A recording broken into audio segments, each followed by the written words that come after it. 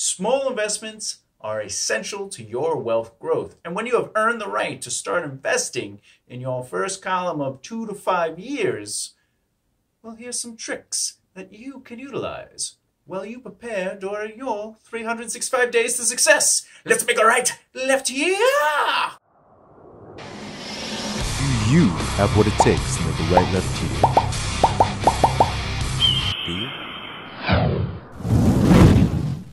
What's up, good people? I'm Thomas J. Bellezza, and welcome to my video. If this is your first time to my channel and you want to learn how to succeed in entertainment, well, do so by subscribing. Feel free to hit the notification bell so you don't miss out. Small investments are a quick turnaround.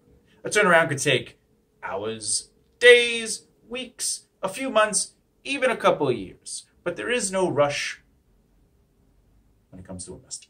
You're investing with money over your safety net. So a lot of this is high-risk investing since they are short-term investments.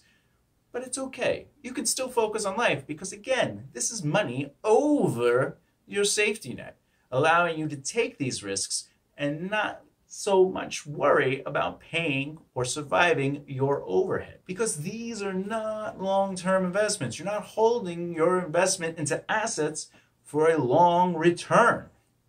They're short, quick, high risk at a low return, but you're trying to build a compound investment, which ultimately means you're taking any money earned and putting it back into the system, or in this case, the 3 needs of purpose. First, in that column of 2 to 5 years, you have stocks, bonds, mutual funds, and intellectual properties. I'd like to really get into what a stock, a bond, and a mutual fund is. Mutual funds are typically a group of stocks or a group of bonds put into a mutual fund. And when you invest in this, sometimes certain stocks are up while others are down and you're evening out. Other times it's all up. Sometimes they're all down. Bonds are really an investment into a company, sort of like a loan to the company, and then you get reimbursed for that loan plus interest. That's the layman's version of a bond. I would recommend you go look it up to get the clarified version of it. But ultimately, you're lending money to a company, and the company is returning you based on its growth. Now, a stock, on the other hand, well, that's an actual investment into ownership of the company. Some stocks allow you to actually have a vote, where others just allow you to have ownership into a company. Now, stocks are traditionally where you would invest your short-term investments. The reason is because you have more control over day trading, swing trading, and even short-term trading. The idea is that you're investing quickly to sell quickly, though you're following the rules, having a criteria set, and there is a formula. Intellectual properties include intangible properties created from the human intellect. Whew, that was an alliteration. And the primary standards are copyrights, trademarks, and patents. Other IPs, or intellectual properties, can be trade secrets, immortal rights, or rights against unfair competition. And then, of course, for artists like you and myself, musical works, literary works, discoveries, inventions, words, symbols, and designs all can be an intellectual property. You might not sell the idea yourself or even today, but you never know, so protect your idea by copywriting, trademarking, or even creating a patent for your developed theory, idea, discovery, so forth and so on. Helpful tip! So when you're getting into practicing those stocks, remember there are free avenues out there. One particular is Ameritrade's personal Think or Swim app. You can find it on your phone. You could also utilize it on the interweb.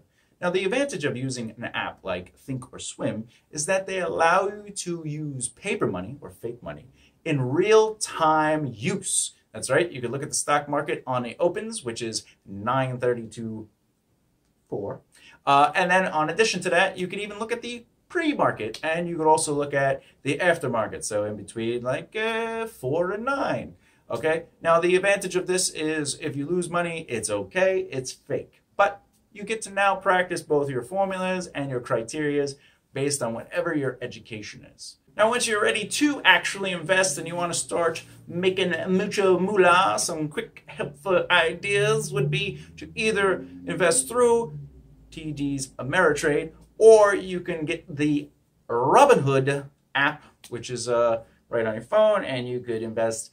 There are pros and cons to both of them, but I would look further into that if I were you. Now, if you're interested in Robinhood, there is a link directly down in the description of this particular video. Feel free to click that link and sign up. It's free to sign up. The importance to practicing, even if it's with paper money, is that you're becoming comfortable and you're learning to invest based on criteria, formula, and numbers, and less with your gut or emotion.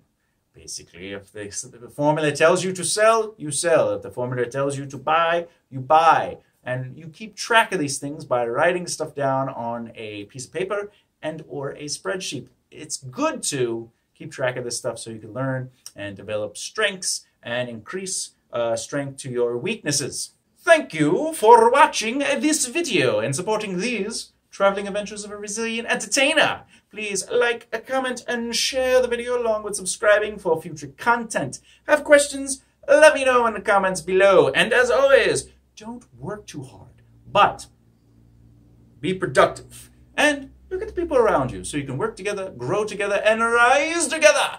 Do you have what it takes to make a right left here? Do you, punk? Do you? And that hurts so much. Go to bed.